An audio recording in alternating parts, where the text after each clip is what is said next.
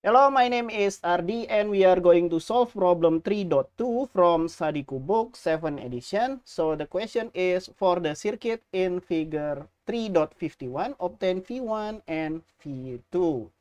Okay, here is the circuit and we are given that this is our reference node or our ground. So the voltage here will be 0. Okay, now what next? We can assume the direction of the current. This node is V1 and this node is V2. I want to assume that this branch has a current that going down. This also going down. This also going down. And this one is going to the right. And for the branch that contain the current source, I just follow the arrow direction here. So I will have this going to the right and this going up. Okay, so we have two nodes here. We need to do KCL at V1 and then KCL at V2. Let's do exactly that. First thing that we need to do is we need to do KCL at node V1.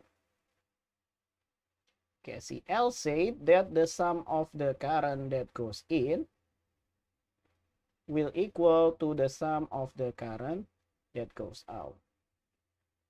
All the currents is going out here. This is going out, this is going out, this is going out, and this is going out. So the current that goes in is 0, right? Because no current that goes in.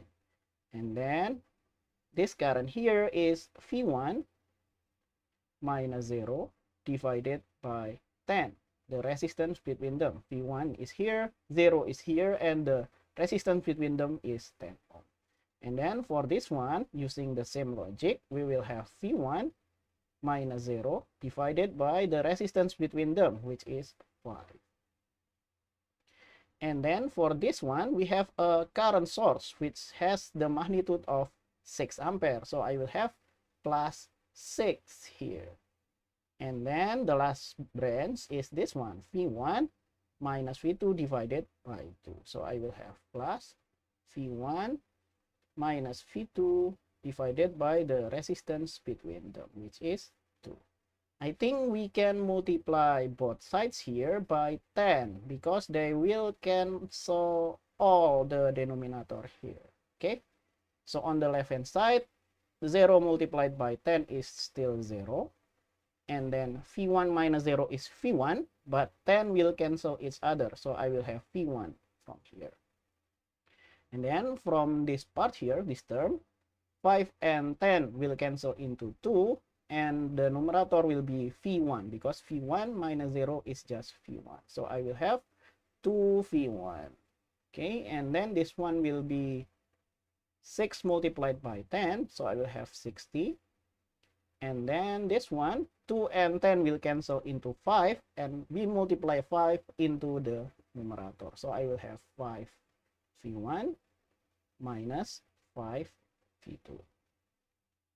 Good. Okay, now let's add all the V1s. So I will have 1 plus 2 is 3. 3 plus 5 is 8. So I will have 8V1. And then minus 5V2. Minus 5V2. Okay. And then let's move this positive 60 to the left hand side. So I will have minus 60. Good. I think nothing more that we can do. Let's save this as equation number 1. Okay, good. Now let's do another KCL, but this time at node V2. So let's do that. KCL at node V2. KCL said that the sum of the current that goes in will equal to the sum of the current that goes out. Okay, there are 3 currents that goes in here, 1, 2, and 3, and then only 1 current that goes out. Okay, let's do that. 6 ampere here, so I will have 6, and then plus. This one here is V1 minus V2 divided by the resistance between them. So I will have 2. And then plus, we will have 3 ampere here. So I will have 3 here. Okay, I think we got all the current that goes in. And that will equal to this current that goes out. So I will have V2 minus 0 divided by 4. Okay, let's multiply both sides by 4 so we can get the denominator cancelled out. Okay, 6 multiplied by 4 is 24. And then 2 and 4 will cancel into 2, so I will have 2v1 minus 2v2, and then plus 3 multiplied by 4 is just 12, and then 4 and 4 will cancel each other, and we will have v2 here. Good. Now let's rearrange this. I will have 2v1 minus, I think I will move this to the left hand side, so I will have minus 2 minus 1, so I will have minus 3v2. 24 plus 12 is 36. 36 positive. Let's move it to the right hand side, so I will have minus 36. Good. Let's save this as equation number 2. So now we will have 2 equations and 2 variables. Okay, I think we can solve this. Let's use the last task to solve 1. The fastest way to do that is by using calculator.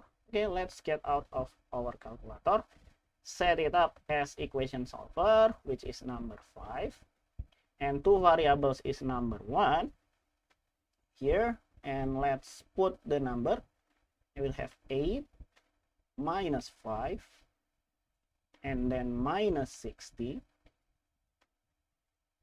and then we will have 2, then minus 3, and then minus 36. So I will have v1 will be 0, v1 will equal to 0, and what is v2? v2 is 12 volt. v2 is 12, and the unit here is volt, so I will have volt here. So the final answer is v1 is equal to 0 volt, and then v2 is equal to 12 volt. And I think that's all for this problem. Thank you for watching. See you in the next video. Bye bye.